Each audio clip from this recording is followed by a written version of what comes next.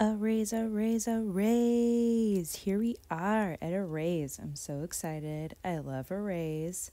I wish that I had had this multiplication strategy when I was in elementary school. It would have made a big difference for me learning multiplication.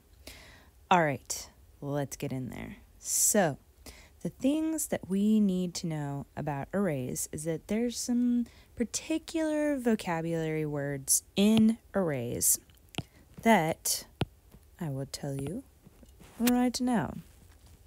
So when we count the groups of, in this case, pizzas, are groups of whatever items going in this direction. So when we're counting the groups that are flat, that is called a row.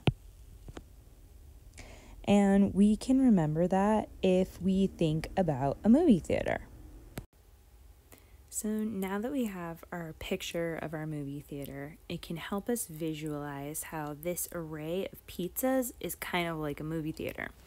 So this row that I've already underlined, that is not what I meant to do.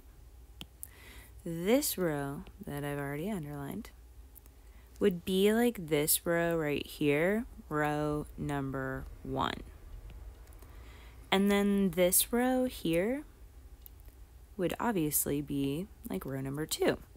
And that would be this row of seats right there. Then we have row number 3.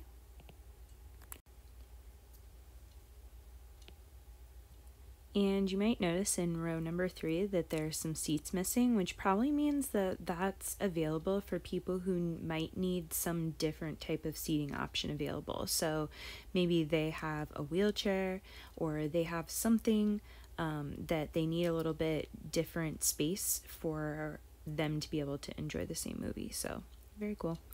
Then we're gonna go up here. This is row number 4, and we go up a level and we see here is row number 4. So a movie theater can really help us visualize why when these when the array is being counted in these flat lines, we call them rows. And same thing here with these movie theaters. So movie theater rows, same thing up here. All right, the next one, I'm going to change my ink color, is called a column. And columns go up and down.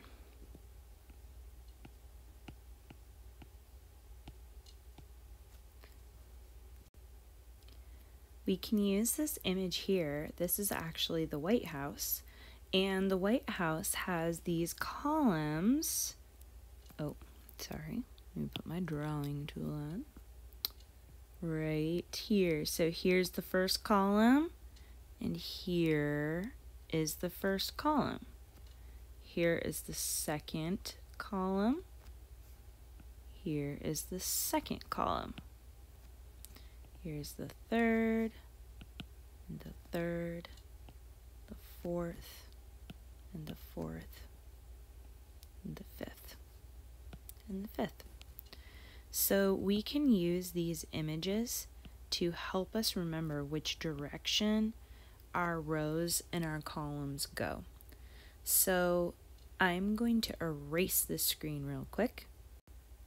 So when you're working with an array, the simplest way to solve arrays are to first start with your rows and just circle each group. I have 1, 2, 3, 4. I have 4 groups. Then I'm going to do the same thing with my columns.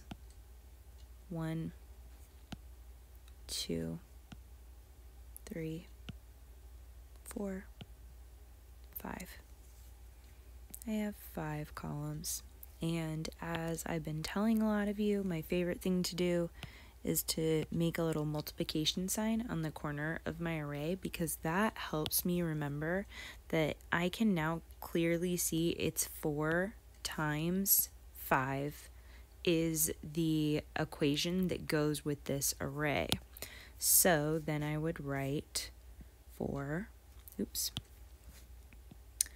4 times 5. And if I knew 4 times 5, I could just really easily put that answer or product right where it belongs here after my factors. But I'm going to show you a strategy for if you don't know the multiplication answer right off the top of your head. The first strategy that I could use here is that I noticed when I was counting my row, how many was in my row. I noticed that there was 1, 2, 3, 4, 5 pizzas in one row. So with that understanding, I knew that I could skip count by groups of 5 to figure out how many I had. So I started here and I went 5, 10, 15, 20. There are 20 pizzas.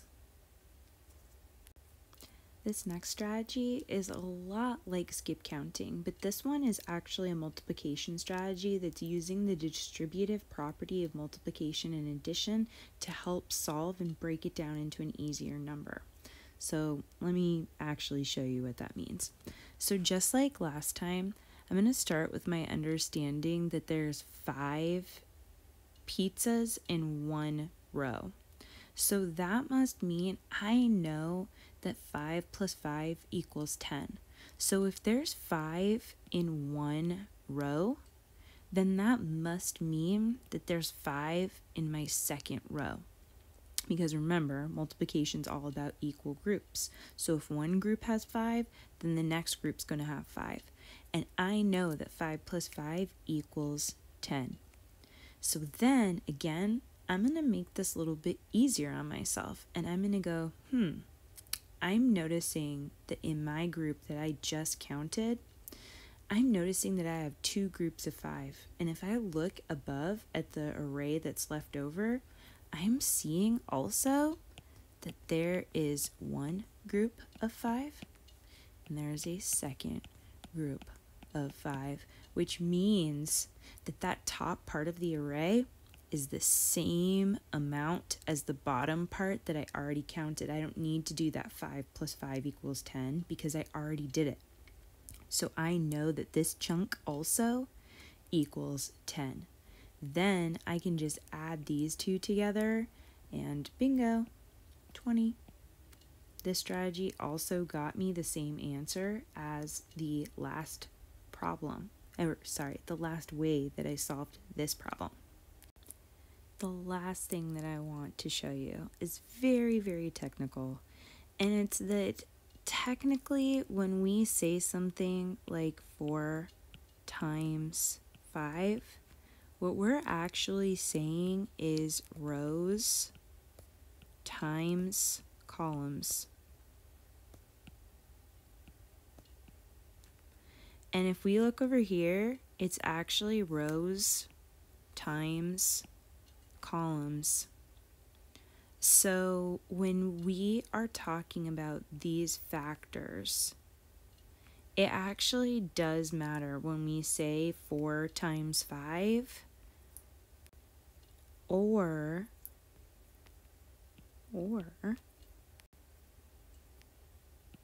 5 times 4.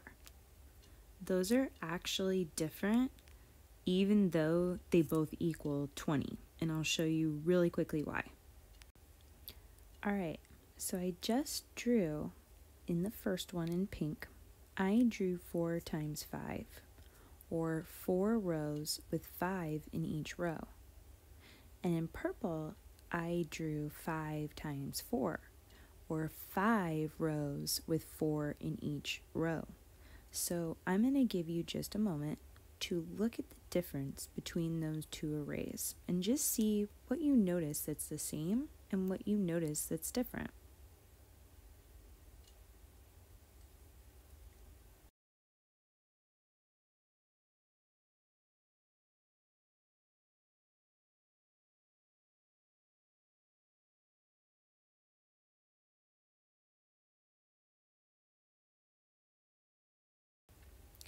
So I'm hoping that you noticed a couple of different things. I'm not sure what those things are, and yay that you noticed whatever you noticed.